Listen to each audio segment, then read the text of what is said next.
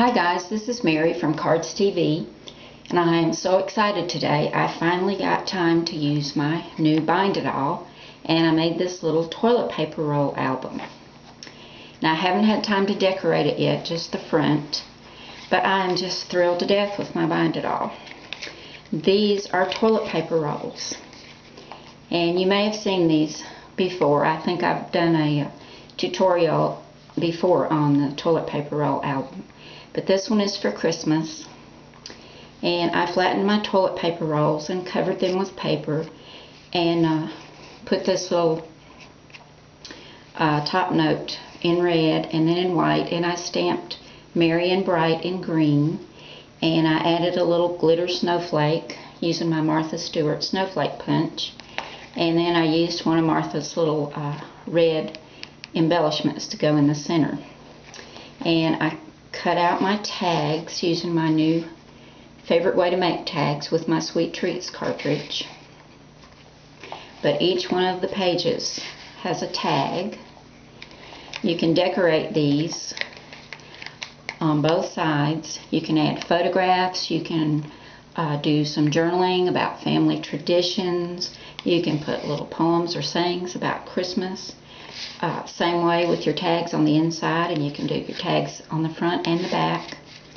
And this makes just the sweetest little gift. And I've tied some ribbon on the end of my tags. You can also tie a few little ribbons along the binding if you want to, and I may do that later. I haven't decided yet. But to cut my little top note piece on the front, I used the storybook cartridge. And you'll find that on page 68. It's the one that says Once Upon a Time. And I cut the accent black out. I cut it in red at 2 inches and white at 1.5 inches, and then stamped it. And to cut my tags, I used the Sweet Treats cartridge. And this time I used the tag on page 47. I had used a wider tag out of here for my little reindeer food bags, but this is the tag on page 47, the one with the little gift.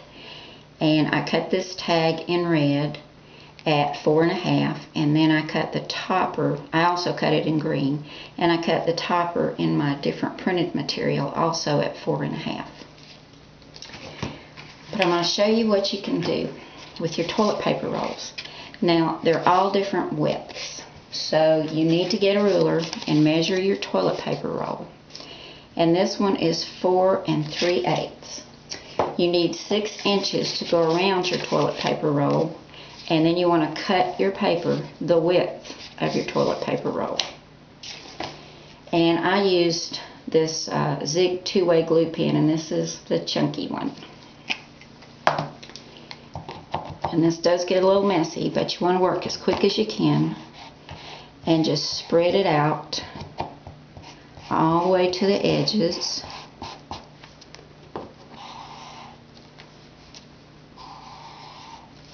And put some in the middle.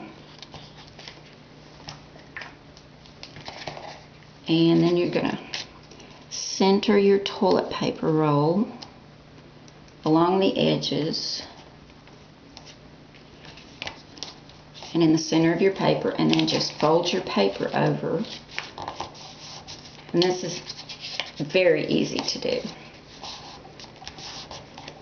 Also, a little tip to flatten your toilet paper rolls. See, there you go, it's all covered. I've discovered that you can put your toilet paper rolls, I put 2 at a time in between the plates and run it through my Big Shot. You could also do it with your Cuttlebug, and it flattens them really nicely. If you don't have a Big Shot or a Cuttlebug, just go ahead, flatten your toilet paper rolls by hand.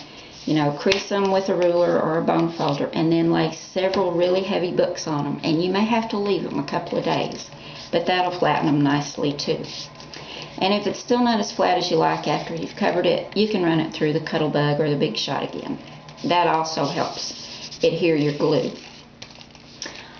Also, if you don't have a Bind-It-All, and I didn't until just recently, this is one I did using a binder ring a while back.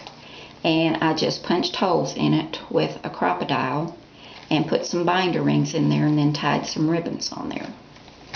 You can get binder rings either in 3/4 or 1 inch size. These came from Office Depot. Sometimes Walmart will have them.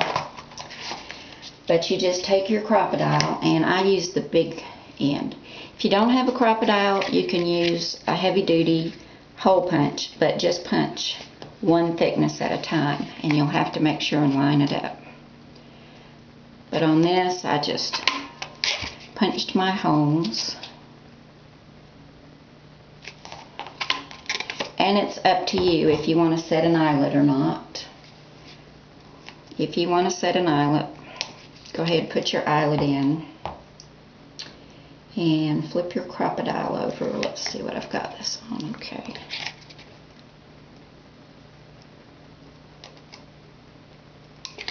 And just set your eyelet. See that one all the way through. I've got another one here I'll do.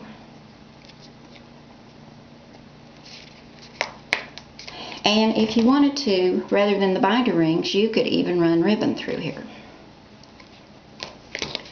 Okay, and just do that to all 4 of your toilet paper rolls. And then you just take your binder ring and run through each one and close it. And then you can tie your ribbons on there. But it works just as well as the Bind-It-All. It's just, this Bind-It-All is new for me, and I'm just crazy about it. I just love it. And if you don't have Sweet Treats to do this type of tag, you could also use any of your cartridges that have a tag. You may have to experiment to get the right size to fit inside your toilet paper rolls. But I do know if you have tags, bags, boxes, and more, and this is for you, Linda, I know you just got it, a 4.5 will fit in here of most tags. But there it is, guys. You can keep it for yourself or give it as a gift. But I just think it's adorable, and it's a good way to recycle too. Well, you guys have a great day. Merry Christmas, and I'll see you again soon. Bye.